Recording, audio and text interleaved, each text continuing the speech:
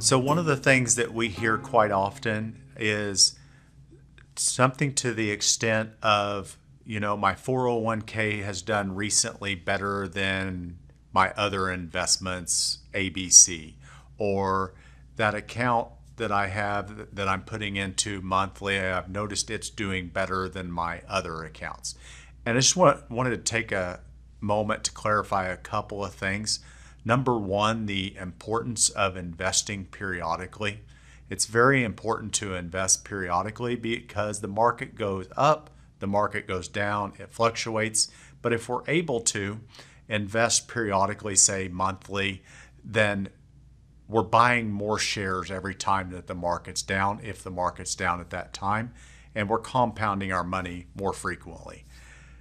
Also, the second point of that is when we hear those items like this account is doing better than this account or whatever that might be, it's also important to remember that that same scenario is probably in play.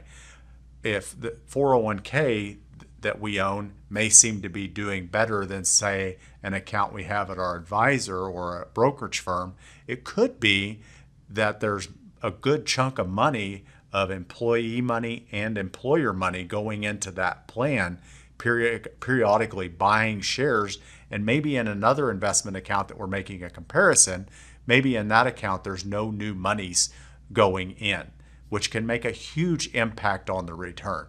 So the idea is to try to make sure that we're comparing apples to apples, not apples to oranges, and we're looking beyond the surface at differences in returns, managers, and what's going on behind the scenes in those portfolios.